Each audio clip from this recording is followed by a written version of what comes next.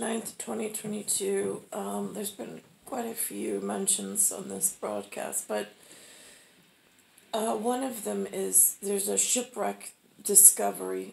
Something, again, within my parameters and life frame would have been an amazing articulation, would have loved to have learned about it, learned how they constructed it before they went, how they planned for it, who's involved, how'd they find out about this level of human involvement and interaction with like discovery. It says Falklands Maritime Heritage Trust and National Geographic.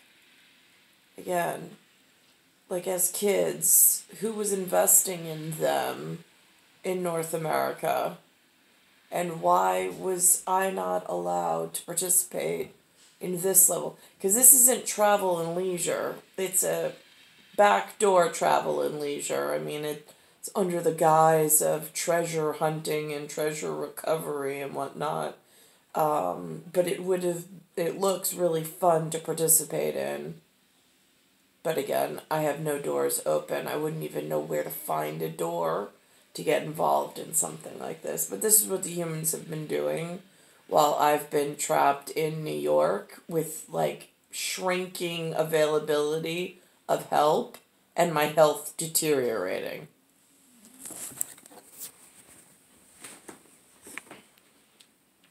Well, now an incredible discovery in Antarctica finally providing answers to a more than a century-old mystery. The ship named the Endurance, carrying polar explorer Ernest Shackleton, sunk in 1915. The shipwreck never found until now. ABC's Amy Robach has an exclusive look from Nat Geo. One of the greatest mysteries of Antarctica solved deep below the ice. More than 100 years after sinking, the ship, the Endurance, is finally found. In 1915, an expedition led by Sir Ernest Shackleton was making its way towards the South Pole when he and more than 24 crew members became trapped by sea ice. The explorers staying aboard for as long as possible, but after 10 months, the ice crushing the sinking ship. These images taken by the crew as the ship was crushed were brought back and played in theaters. What happened next would become one of the greatest survival stories in history. The crew up against the brutal polar winter, living on ice drifts, and eventually making their way to Elephant Island before being rescued. It lies 3,000 meters in one of the most unexplored bits of ocean bed on planet Earth. The sea is covered usually with a shield of sea ice. For years, explorers have searched for the wreck. And now we're getting a look at a vessel that hasn't seen daylight in generations. National Geographic giving us this exclusive clip of one of the ship's masts. The cold temperatures preserving much of the structure, including that gold name. It says Endurance, and it has a gold star right there. And this is the Falklands Maritime Heritage Trust. And this is the broadcast.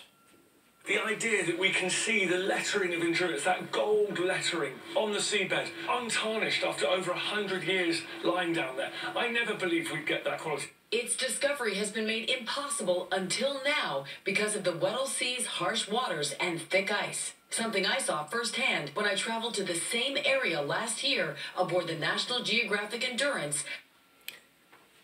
This is so cool. Like, research vessel.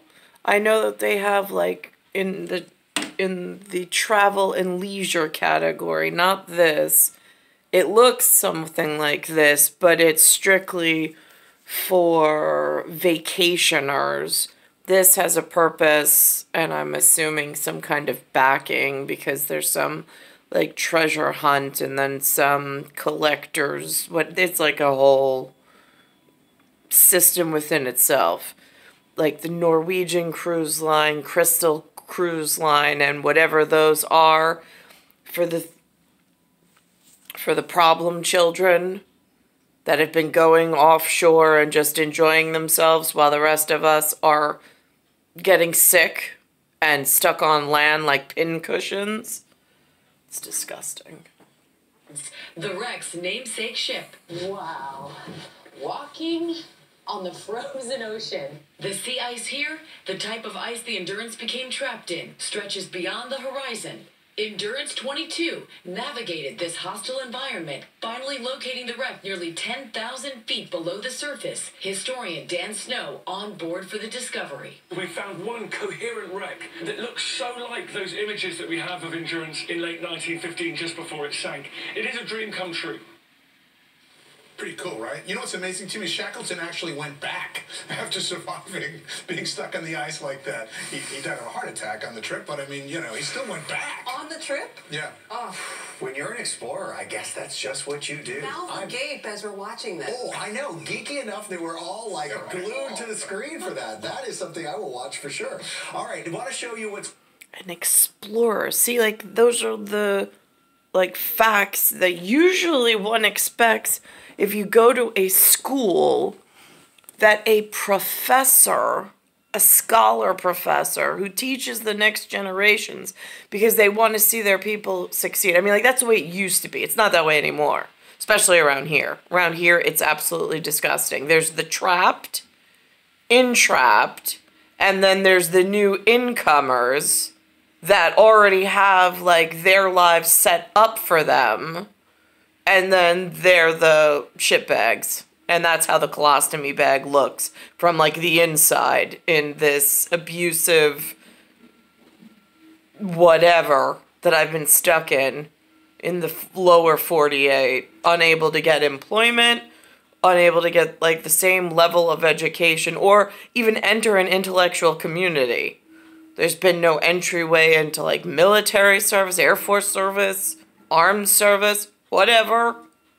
I mean, like, there's just been no opportunity to enter any of those since I arrived in 1978. I mean, there may have been sporadically attempts, but I have no idea why they all failed so miserably. It's star 1978, star 8378, Nicole, Cattaruzza, it's Earth, Solar System, Milky Way, Universe, Galaxies, Broken. It's Bayside Station, Bayside, New York, 11361.